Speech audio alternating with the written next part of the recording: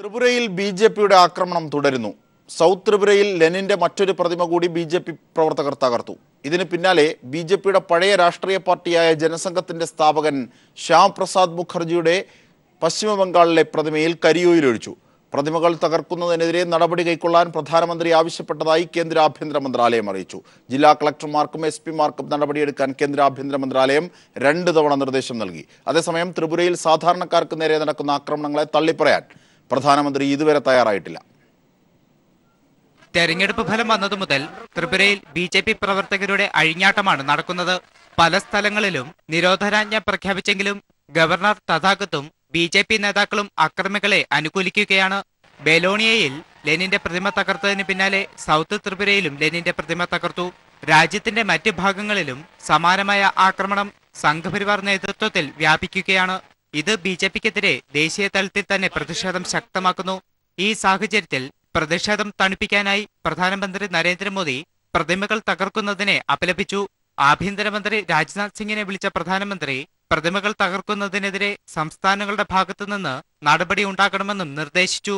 എന്നാൽ ത്രിപുരയിൽ BJP പ്രവർത്തകർ നടത്തുന്ന അക്രമങ്ങളെ അപലപിക്കാനോ നടപടി സ്വീകരിക്കണമെന്ന് മോദി ആവശ്യപ്പെട്ടിട്ടില്ല.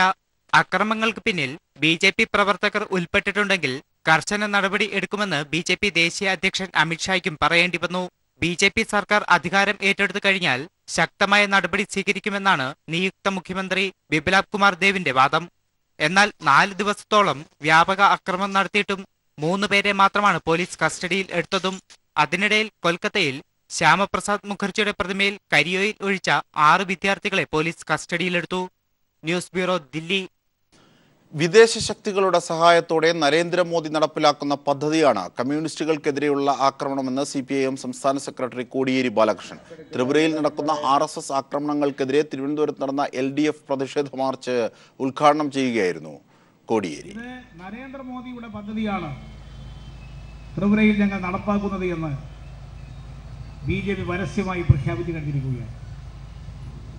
ഇന്ത്യ രാജ്യത്ത് നിന്നും കമ്മ്യൂണിസ്റ്റുകാരെ ഉന്മൂലനം ചെയ്യണമെന്നാണ് നരേന്ദ്രമോദിയുടെ ലക്ഷ്യമെന്നും അതിൻ്റെ ഭാഗമാണ് ത്രിപുരയിലെ ആക്രമണം എന്നും പറഞ്ഞ് BJP ഇതിനെ പരസ്യമായി ന്യായീകരിച്ചു എന്നത് സ്വതന്ത്ര ഇന്ത്യയുടെ ചരിത്രത്തിൽ ആദ്യത്തെ സംഭവമാണ്.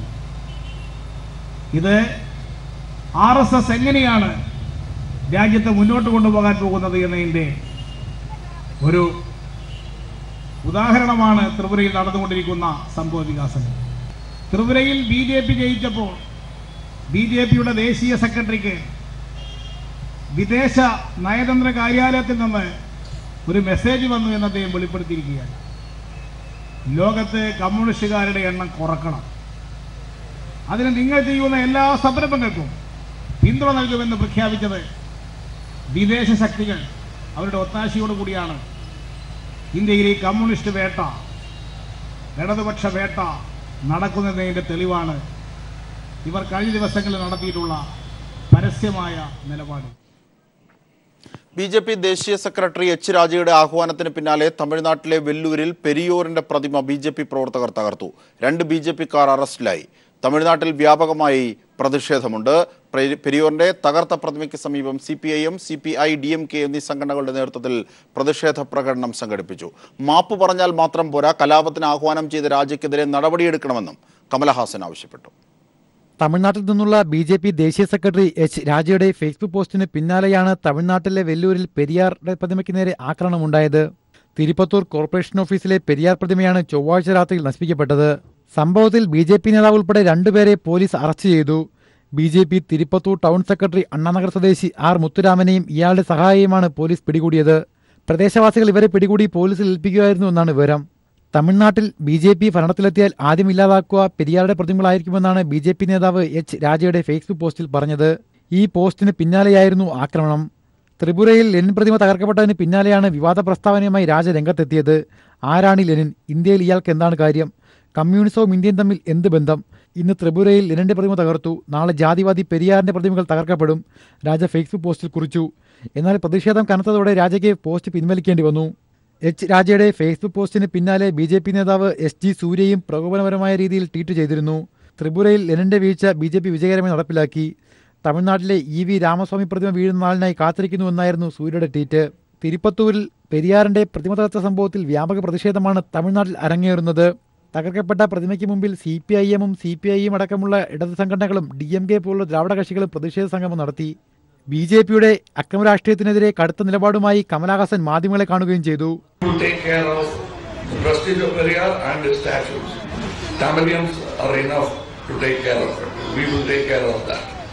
And his height is too far out of reach for these kind of petty talkers. His stature and height is beyond reach of persons who indulge in such talk of vandalism. പെരിയാറിന്റെ പ്രതിമ തകർത്തതുകൊണ്ട് അദ്ദേഹത്തിന്റെ ഓർമ്മകൾ ഇല്ലാതാക്കാനാകില്ലെന്നും കലാപങ്ങളല്ല നിയമവാഴ്ച രാജ്യത്തിന് ആവശ്യമെന്നും കമലഹാസൻ പറഞ്ഞു. രാജയുടെ ക്ഷമാപണം കൊണ്ടൊരു കാര്യവുമില്ലെന്നും അദ്ദേഹത്തിനെതിരെ എന്തുകൊണ്ടാണ് BJP നടപടിയെടുക്കാത്തതെന്നും കമലഹാസൻ ചോദിച്ചു. News desk. ത്രിപുരയിൽ CPIM പ്രവർത്തകർക്ക് നേരെയുള്ള BJP ആക്രമണത്തിൽ പാർലമെന്റിന്റെ ഇരുസഭകളിലും പ്രതിഷേധം. ആക്രമണത്തിന്റെ ചിത്രങ്ങളുമായി MP-മാരായ KK രാഗേഷും സോമപ്രസാദും രാജ്യസഭയുടെ നടുത്തളത്തിലിറങ്ങി. പ്രതിമ തകർക്കുന്നത് ഭ്രാന്താണെന്ന് രാജ്യസഭാ അധ്യക്ഷൻ വെങ്കയ്യ നായിഡു കുറ്റപ്പെടുത്തി. നീരവ് മോദി, ആന്ധ്ര പ്രത്യേക പദവി എന്നീ വിഷയങ്ങളിലും ഇരുസഭകളിലും പ്രതിഷേധമുണ്ടായി. തുടർച്ചയായി മൂന്നാം ദിവസവും പാർലമെന്റ് പ്രവർത്തിക്കാനാകാതെ പിരിഞ്ഞു. ഭരണ പ്രതിപക്ഷ വ്യത്യാസമില്ലാതെ MP-മാർ വിവിധ ആവശ്യങ്ങളിൽ പ്രതിഷേധിച്ചതോടെ ലോക്സഭ ഇന്ന് ചേർന്നത് 10 മിനിറ്റ് മാത്രം. ലോക്സഭാ സ്പീക്കർ സുമിത്ര മഹാജൻ അടിയന്തരമായി വിളിച്ചുചേർത്ത സർവകക്ഷി യോഗത്തിലും പ്രശ്നപരിഹാരമായില്ല.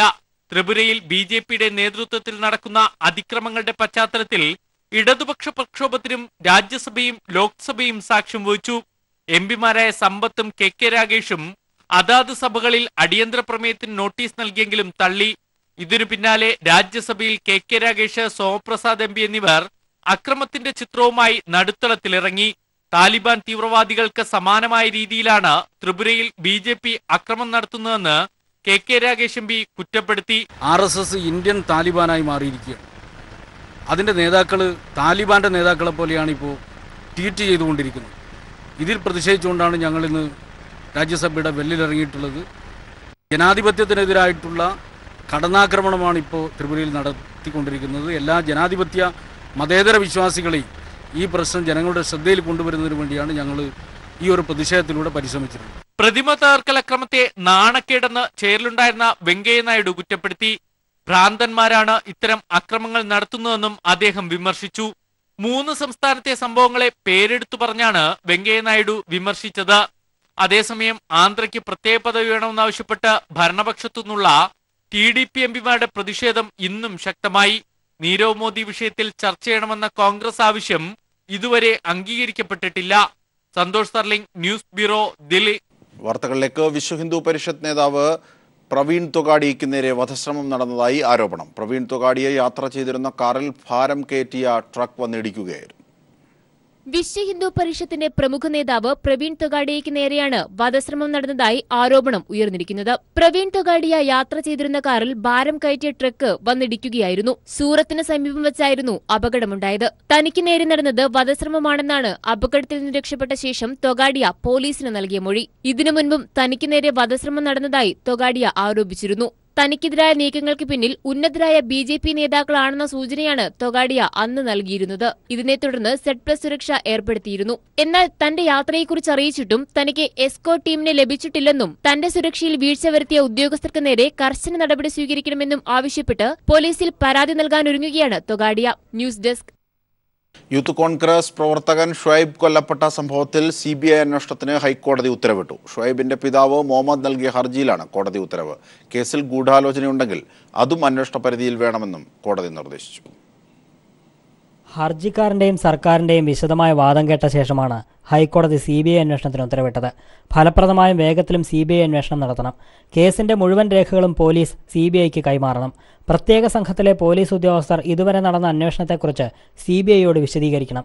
കേസ് CBI തിരുവനന്തപുരം യൂണിറ്റിന് കൈമാറാൻ ഉത്തരവിട്ട കോടതി SP-ക്ക് അന്വേഷണ ചുമതല നൽകണമെന്നും നിർദ്ദേശിച്ചു. കോടതി നിർദ്ദേശിച്ചാൽ അന്വേഷിക്കാൻ തയ്യാറാണെന്ന് CBI നേരത്തെ നിലപാട് അറിയിച്ചിരുന്നു. അതേസമയം കേസ് CBIക്ക് വിടേണ്ടതില്ല എന്നായിരുന്നു സർക്കാർ നിലപാട്. അന്വേഷണം ശരിയായ ദിശയിലാണെന്നും സർക്കാർ കോടതിയെ അറിയിച്ചിരുന്നു. കേസിൽ 11 പ്രതികളെ അറസ്റ്റ് ചെയ്തിട്ടുണ്ട്. കൊലയ്ക്കുപയോഗിച്ച ആയുധവും കണ്ടെത്തിയിട്ടുണ്ട്. ഷുഹൈബിനോട് പ്രതികളിൽ ഒരാൾക്കുണ്ടായിരുന്ന വ്യക്തിവിരോധമാണ് കൊലപാതകത്തിൽ കലാശിച്ചതെന്നും സർക്കാർ കോടതിയെ ബോധിപ്പിച്ചിരുന്നു. എന്നാൽ പോലീസ് അന്വേഷണം തൃപ്തികരമല്ലെന്നായിരുന്നു കോടതിയുടെ നിരീക്ഷണം. News bureau, Kochi. Shuhaib വധക്കേസിലെ police അന്വേഷണം ശരിയായ വഴിക്കാണ് പോയതെന്ന് മുഖ്യമന്ത്രി പിണറായി വിജയൻ. ഷുഹൈബ് വധത്തിൽ ഏത് അന്വേഷണം നടത്തുന്നതിലും CPIM എതിരല്ലെന്ന് സംസ്ഥാന സെക്രട്ടറി കോടിയേരി ബാലകൃഷ്ണൻ പ്രതികരിച്ചു.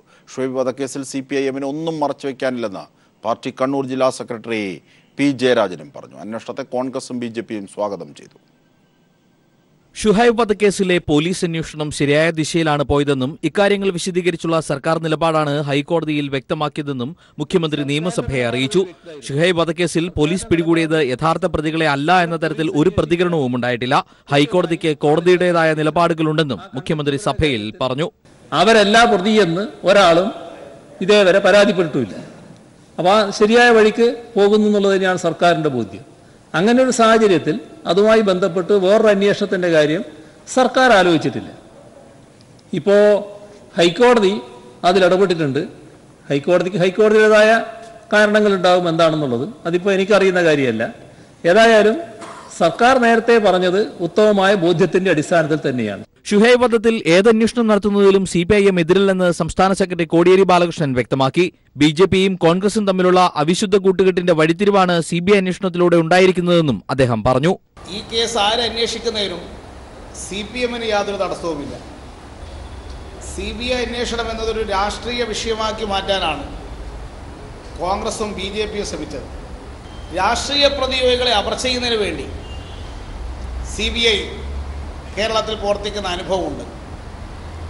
സംഭവവുമായി തീരെ ബന്ധമില്ലാത്തവരെ കേസിൽ പ്രതി ചേർക്കുന്ന സ്ഥിതിയും CBIയുടെ ഭാഗത്തുണ്ടായിക്കൊണ്ടിരിക്കുന്നത്. അത്തരത്തിലുള്ള ഉദ്ദേശമാണ് ഇതിൻ്റെ ഭാഗമായിട്ടുള്ളതെങ്കിൽ അത്തരം കാര്യങ്ങളെ നിയമപരമായി രാഷ്ട്രീയമായി ഞങ്ങൾ തുറന്നു കാണിക്കും. ഷുഹൈബ് വധക്കേസിൽ CPIMന് ഒന്നും മറച്ചുവെക്കാനില്ലെന്ന് പാർട്ടി കണ്ണൂർ ജില്ലാ സെക്രട്ടറി P. ജയരാജനും അഭിപ്രായപ്പെട്ടു. CBI അന്വേഷിക്കട്ടെ. CPMനെ സംബന്ധിച്ചിടത്തോളം എടയന്നൂർ കൊലപാതകം സംബന്ധിച്ച് അതിൻ്റെ നിലപാട് നേരത്തെ പരസ്യമായിട്ട് ഞങ്ങൾ വ്യക്തമാക്കിയിട്ടുള്ളതാണ്. ആ നിലപാട് തന്നെയാണ് ഇപ്പോഴും ഉള്ളത്. അല്ല CBI കാട്ടിയിട്ട് CPMനെ വരട്ടാൻ ആരും നോക്കണ്ട. കൊന്നവരെ മാത്രമല്ല കൊല്ലിച്ചവരെയും നിയമത്തിന് മുന്നിൽ കൊണ്ടുവരാൻ CBIക്ക് കഴിയണമെന്ന് AK ആന്റണി പ്രതികരിച്ചു. കോൺഗ്രസും BJPയും CBI അന്വേഷണത്തെ സ്വാഗതം ചെയ്തിട്ടുണ്ട്. News desk. കൊട്ടക്കമ്പൂർ ഭൂമി ഇടപാടിൽ പോലീസ് അന്വേഷണ റിപ്പോർട്ട് സമർപ്പിച്ചു. മൂന്നാർ DYSP ആണ് റിപ്പോർട്ട് സമർപ്പിച്ചത്. തൊടുപുഴ സെഷൻസ് കോടതിയിലാണ് സമർപ്പിച്ച അന്വേഷണ റിപ്പോർട്ടിൽ പണം നൽകി ഭൂമി വാങ്ങിയത് ജോയ്സ് ജോർജിന്റെ പിതാവ് ജോർജ് ആണെന്നും ഈ ഭൂമിക്ക് സർക്കാർ പട്ടയം നൽകിയിട്ടുണ്ടെന്നും പറയുന്നു. തുടരന്വേഷണത്തിന് മതിയായ രേഖകളില്ലെന്നും അതിനാൽ കേസ് അന്വേഷണം അവസാനിപ്പിക്കാൻ അനുമതി നൽകണമെന്നും പോലീസ് റിപ്പോർട്ടിൽ ചൂണ്ടിക്കാട്ടുന്നു. സിസ്റ്റർ അഭയ കൊല്ലപ്പെട്ട കേസിൽ രണ്ടാം പ്രതി ഫാദർ ജോസ് പുത്രിക്കലിനെതിരെ വ്യക്തമായ തെളിവില്ലെന്ന് ചൂണ്ടിക്കാട്ടി തിരുവനന്തപുരം പ്രത്യേക CBI കോടതി പ്രതിപട്ടികയിൽ നിന്നും ഒഴിവാക്കി. ഒന്നാം പ്രതി ഫാദർ തോമസ് കോട്ടൂർ, മൂന്നാം പ്രതി സിസ്റ്റർ സഫി എന്നിവർ വിചാരണ നേരിടണമെന്നും കോടതി പറഞ്ഞു.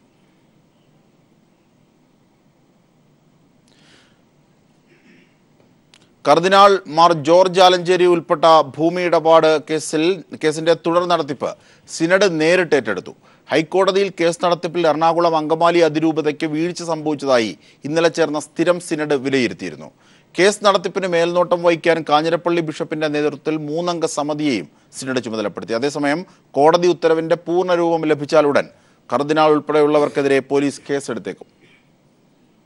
ഭൂമിയിടപാട് വിഷയത്തിൽ കർദിനാൾ മാർ ജോർജ് ആലഞ്ചേരി ഉൾപ്പെടെയുള്ളവർക്കെതിരെ അന്വേഷണമാകാമെന്ന് ഇന്നലെ ഹൈക്കോടതി ഉത്തരവിട്ടതിനെ തുടർന്ന് സഭാ സ്ഥിരം സിനഡ് യോഗം ചേർന്നിരുന്നു. കേസ് നടത്തിപ്പിൽ വീഴ്ച സംഭവിച്ചുവെന്ന് യോഗം വിലയിരുത്തിയിരുന്നു. കർദിനാളിനെതിരായ പരാമർശങ്ങൾ ചോദിച്ചു വാങ്ങുകയായിരുന്നുവെന്ന് യോഗത്തിൽ വിമർശനമുയർന്നിരുന്നു. അഭിഭാഷകനെ നിയോഗിച്ചതുൾപ്പെടെയുള്ള വിഷയത്തിൽ സഹായമെത്രാൻ സെബാസ്റ്റ്യൻ എടയന്ത്രത്തിന് വീഴ്ച സംഭവിച്ചതായും സ്ഥിരം സിനഡ് വിലയിരുത്തിയിരുന്നു. ഇതേ തുടർന്നാണ് കേസിന്റെ തുടർ നടത്തിപ്പിനായി മാർ മാത്യു അറക്കലിന്റെ നേതൃത്വത്തിൽ 3 അംഗ സമിതിയെ നിയോഗിച്ചത്.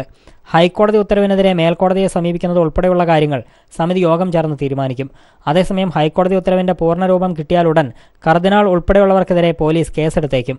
വിശ്വാസവഞ്ചന, ഗൂഢാലോചന വകുപ്പുകളടക്കം ചുമത്തിയാകും Ernakulam central police കേസെടുക്കുക. News bureau, Kochi.